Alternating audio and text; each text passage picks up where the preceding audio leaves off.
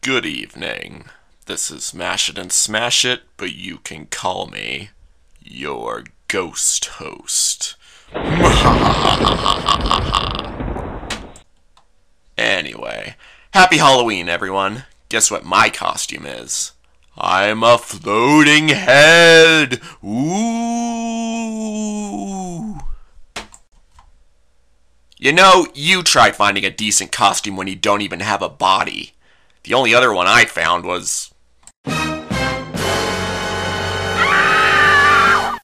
I don't intend to scare you that much. So, now that we're all dressed up for the holiday, let's celebrate it by talking about a scary cartoon series. Courage the Cowardly Dog.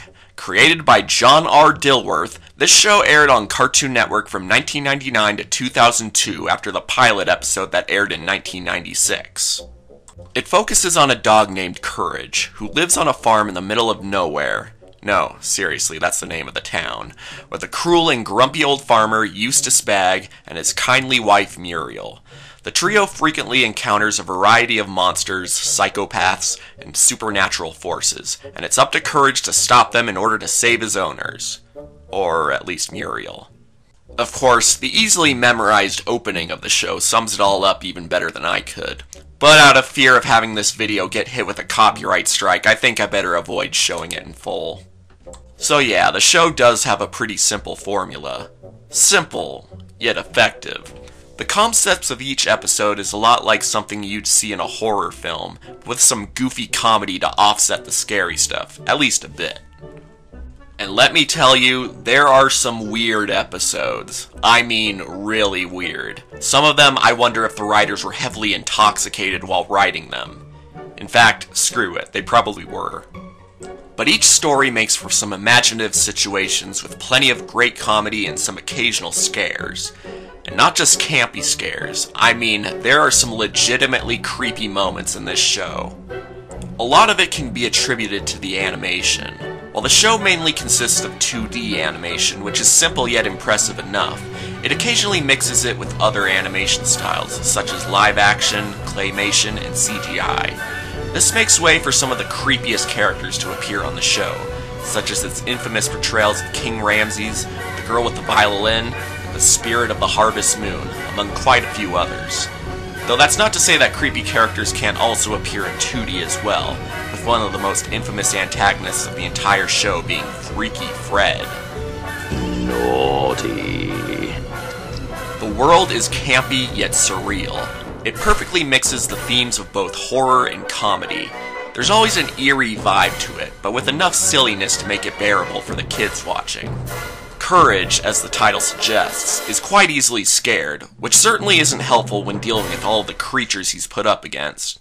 That said, his name isn't exactly inaccurate either. I mean, really think about it. The virtue of courage isn't necessarily the inability to feel fear, but the ability to stand up to those fears. And this dog does that a lot. He has pretty much made it a point to protect Muriel at all costs. And Eustace too, if it's convenient. As he constantly says, "The things I do for love." And yes, he does talk. Very occasionally. With this level of devotion, such a well-defined character, and plenty of slapstick humor as well, it's really no question whose show this is. I think it's virtually impossible to pick anyone else as my favorite character of this cartoon. Muriel's quite well-defined as well. She cares for Courage just as much as he cares for her, and even finds some moments to stand up against the villains. Her kindness is a clear part of who she is, as shown on multiple occasions. That said, she's not really all that bright, since she's constantly oblivious to a lot of the things going on, including some obvious dangers that apparently only Courage can see. Of course, she's Einstein compared to her husband, Eustace. While he's just as oblivious as his wife can be, more often than not, he's the one who gets them into trouble in the first place, whether it be his stubbornness, greed, or other selfish motives. Needless to say, there are some episodes where he ends up being the villain. But whatever the threat is, he usually gets some comeuppance at the end of each episode, finding himself in an irreversible situation where he may be transformed or otherwise in some kind of trouble. Honestly, it's enough to make you question why Muriel didn't divorce him years ago. That said, very occasionally he might show some level of humanity. It probably doesn't help that he was seemingly abused his whole life by his even nastier mother and bullying older brother, while his father seemed to neglect him. Anyway, while he's overall quite entertaining, I guess I'll have to give him the obligatory least favorite character title, since his selfishness can go a little too far sometimes. And there's plenty of other notable recurring characters, such as the snarky and sarcastic computer, the hilariously incompetent Indian stereotype Dr. Vindaloo, the grumpy yet often helpful fortune teller Shirley, and Dai Lung. You know, that Chinese guy who says, "Watch where you're going, you fool!" And then of course we have a wide variety of villains and antagonists. This show is a fine example of the villain of the week trope, but it also has several recurring bad guys, most notably the sadistic cats, the shifty LeQuack, and the chicken from outer space, which made its first appearance in the pilot episode. While we don't really get to know any of these baddies that much, they still make for effective challengers for our canine hero. I guess I should talk about this show's running gags, like when Eustace scares Courage with that big green mask, which is usually followed by the gag where Muriel hits Eustace with a rolling pin, leading to him saying, "What did I do?" Then we have Courage trying to warn his owners of some incoming danger, which he does using pantomime and, well, shape-shifting. He also has a bag that he can pull from thin air and find whatever would be useful to him at the moment. Just keep telling yourself, it's only a cartoon. Suspension of disbelief in this show is about the same as it is in Looney Tunes.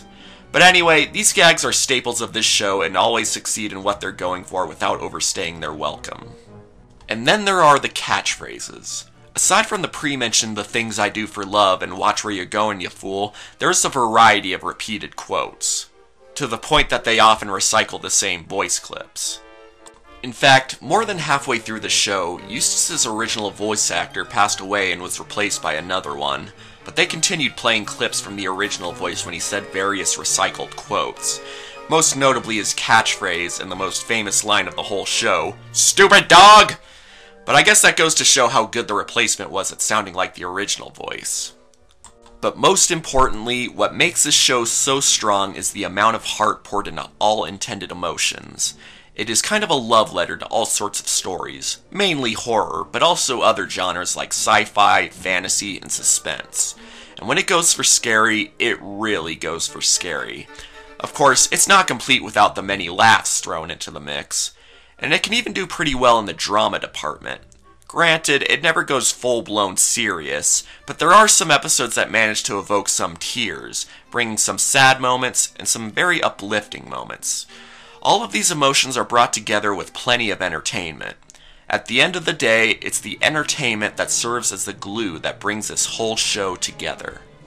If I were to criticize anything, it would be that this show doesn't go as big as it could. I can't quite explain it. It might just be because there aren't as many memorable characters to latch onto. Courage himself is pretty much the only one. I watched this show when I was entering my adolescent years, and while I enjoyed it, it didn't leave as big of an impression as other Cartoon Network shows at the time, like Dexter's Laboratory, The Powerpuff Girls, and Ed, Edd n Eddy. Maybe I was just the wrong age. I was old enough that all of the infamous scares in this show didn't really scare me. I acknowledge that they were pretty creepy, but I was too busy being fascinated by the claymation, CG, and live action to really get that freaked out. This show and SpongeBob SquarePants were the only two I knew of at the time that did this kind of thing so often. As strong as it was overall, there's probably a reason it didn't quite resonate with people as much as other shows did. All that being said, I appreciate it a lot more as an adult, and find it to be one of CN's all-time best. There really was no other cartoon like it. Before we go, I guess I should address the CG special that aired a few years ago, and the possible reboot. The special was good, I liked the story, and it did bring back enough of the old show's charm. That said, I think the new animation style does leave a little to be desired. Not that I don't like it, just that the timing doesn't seem as strong as what the 2D animation had. Same goes for Eustace's new voice replacement. For those of you who don't know, Eustace's second voice actor retired before they made the new cartoon, dying some years later, and was replaced by actor Wallace Shawn. And yes, when I heard they had a different voice, my reaction was as follows. Inconceivable! Sean did alright, but he too seemed to lack the comedic timing that the previous voices had. But hey, I know that technology advances over time and actors are certainly not immortal, so I can't fault it too much. And yes, I really would be eager to see the potential reboot, even if it's not as good as the old show. Maybe they'll up the animation a bit to make it a little more true to the old show while still embracing the advancement of animation technology. I also hear that they're planning to cast Brian Doyle Murray as Eustace, who I think might be a good choice for the part. And even if the show is completely different from before, as long as it retains the same level of heart and creativity, which I have no doubt Dilworth still has in spades, I think it should still be a worthy follow-up to the original. But until we know for sure what lies in the future for this series, we can continue to look back on its past and see just how excellent it was. While it may not have the strongest impact compared to other cartoons, it is still one of the most unique and passionate, with a bizarre yet imaginative world, a small yet strong cast of characters, and a whole lot of scary, silly fun. If that kind of stuff is your cup of tea, then this show is a must for you. I'm giving Courage the Cowardly Dog a 9 out of 10. This is Mash It and Smash It wishing you a happy Halloween. And remember, you cannot escape your emotions.